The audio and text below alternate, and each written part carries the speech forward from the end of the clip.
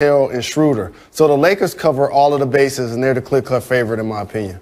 Yeah, what'll be interesting to watch here between now and early next week, Kyle Kuzma's up for his rookie contract extension. That deadline's Monday. And so if he doesn't agree to an extension, then he's playing the season without it, could become a restricted free agent next year. You know, that's a player who, this is an important year for him. You saw him really grow last year. You know, Doris Burke made a great point on my podcast the other day. You saw him learn what a good shot and a bad shot was because he was on a team where the games mattered. But I think watching those Kuzma talks in the next few days will be interesting. All right, Jay, well, we're always going to talk about what we expect from LeBron and the Lakers, but what is the next phase of this conversation for him and his legacy? Because he's trying to add another championship, go back-to-back with the Lakers. That's what he went to L.A. for. Jay Rose and I are about to get in another heated debate about who's the GOAT, who's the greatest of all time, Jay Rose. You know what's happening? Look, barring injury, Jay Rose, they're going to win their second. They're going to repeat. It just, barring injury to LeBron James, it just feels like, you know, when I write down all the names on a piece of paper, I'm like, damn, they signed KCP back. Wow, they got Kyle Kuzma. Man, they got Dennis Schroeder. Man, they got Montrezl Harrell. Man, they got Marcus Gasol. I'm like, well, man, they got Wesley Matthews? Hold on a second. And then I'm watching the preseason games, and I'm like, Taylor Horton-Tucker's putting in work like that? I'm like, how deep is this team? They're exponentially better than every other team in the National Basketball Association. You can write it down. And LeBron James, less is more. He led the league last year in assists. I think we're going to see the same of LeBron, just his ability as a facilitator to make the game easier for everybody. He can still put his foot on the gas when he has to, but I think we're going to see LeBron have another phenomenal year at facilitating and making the game as simplistic as possible. Does that mean that they're your pick too, Jalen?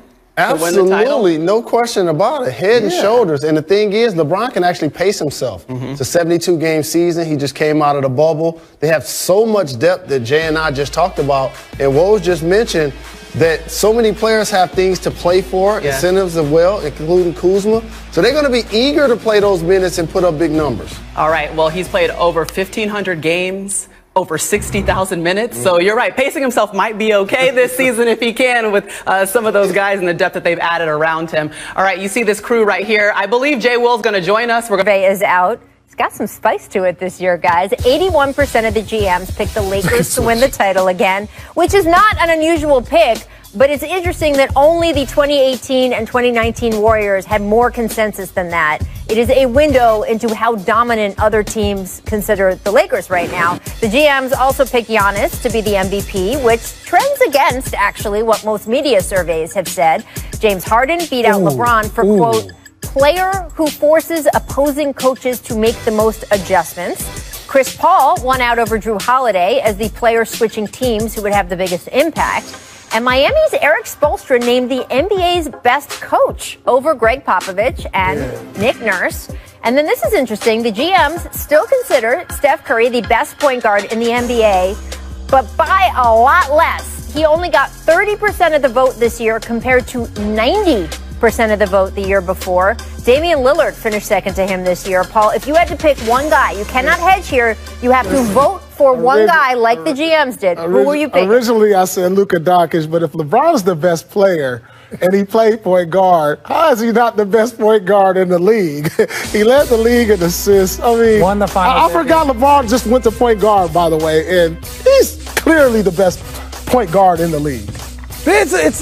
Okay, this survey's skewed here. Let me just first say this. What do you mean skewed? It's skewed is in the sense of, like, you just can't just add the best player in the game, the finals MVP that led the league in assists, like, and then say he's 11%. So, like, are they considering him a real point guard, or they're just saying? I mean, that doesn't even make sense. He was available in the point guard spot for the All-Star game and All-NBA this year. But if he's the best player on this list, but they're talking about when he plays, this is stupid. He's the fifth point. This is stupid. This is dumb. Hey, this is like the year Bill Russell won MVP and wasn't even in the first team All-NBA.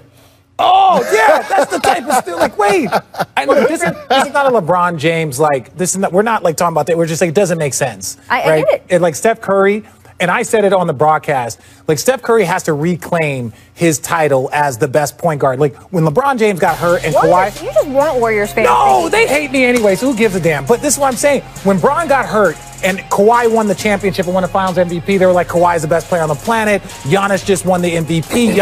Bron is probably the third or fourth. You have to show up every single year. Now, he might be the greatest shooter ever, right? Like, he will go down as that, but you have to reclaim your title every single year. Yeah. And Dame Lillard did some things last year from that point guard spot. This is just like boxing. When you don't fight for a year, you get stripped of your title, and you got to go back and fight for it again. Thank you. It's the same difference. Now, we know how amazing Steph Curry is, Dame Lillard. They're amazing, but you got to reclaim that. Dame Lillard has some phenomenal games.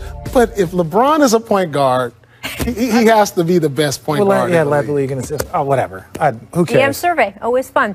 Up next, we take an in-depth look at investigating allegations made against LA Clippers team and consultant Jerry West involving the free agency recruitment of Kawhi Leonard in 2019. Johnny Wilkes, a man who claims to be best friends with Kawhi's uncle Dennis Robertson, not anymore, filed a lawsuit in LA County Superior Court against West and the Clippers, alleging that the team consultant owes him $2.5 million in an oral agreement made for helping the Clippers sign Kawhi Leonard. The Clippers issued the following statement, quote, "The lawsuit filed by Johnny Wilkes is replete with inaccuracies and the allegations are baseless. The Clippers fully cooperating with the NBA in its investigation, which is standard when these types of allegations are made.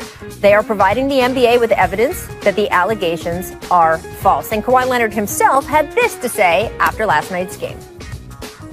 How well do you know Johnny Wilkes, and did he play any role in your recruitment to this team, your decision to join this team in 2019? Not at all. That has nothing to do with me.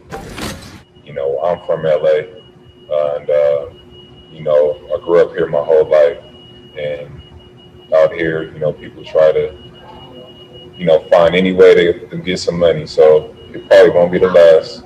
I know a lot of people out here.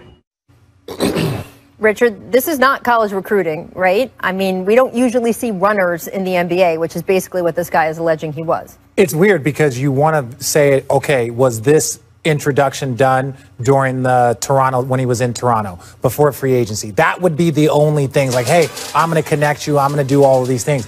But if it wasn't done during that, like, time period, there's nothing illegal here. This is professional sports. This is why it's done this way. No one cares. First of all, this is an LA guy. Tell him. He don't got nothing signed from Jerry West. Like, look, hey, if I get you Kawhi 2.5, then this doesn't have any legs. It sounds like an AAU deal. Yeah. You know, like if you want my son or my nephew to come play with you, then it costs this money. That goes on an AAU. I know firsthand.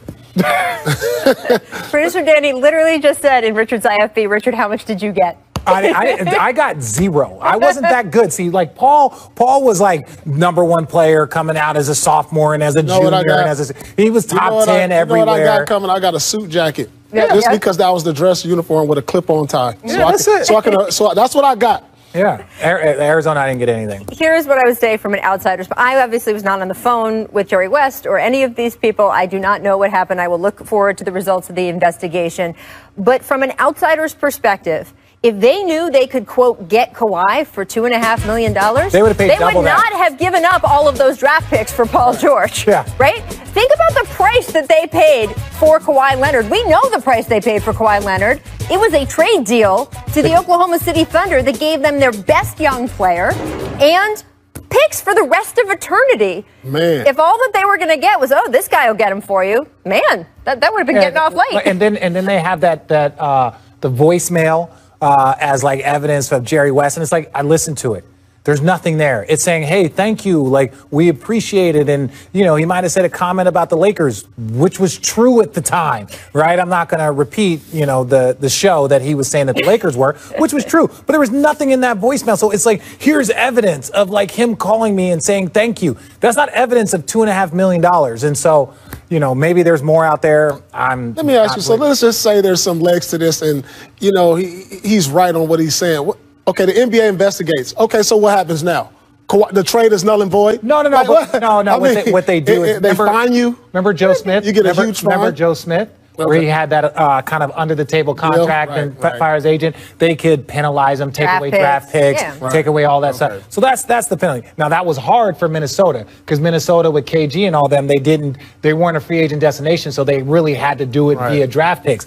The Clippers, if they were to lose a couple of draft picks, and it would probably be after the draft picks that they were that the OKC got. So it really put them back like 5 or 6 years with draft picks, which could be detrimental. It is funny to see this phone call paraded around because it doesn't actually prove the allegations involved, but also it's sort of holding up like, oh, look what Jerry West said about the Lakers. Well, Jerry West split from the Lakers is very well documented and well publicized. And he wasn't lying. He wasn't lying at the time. That is something. That is a matter of opinion. But I will just say that there's no scandal in the fact that Jerry West doesn't have the nicest thing to say about the Lakers these days. That is, again, a split that's been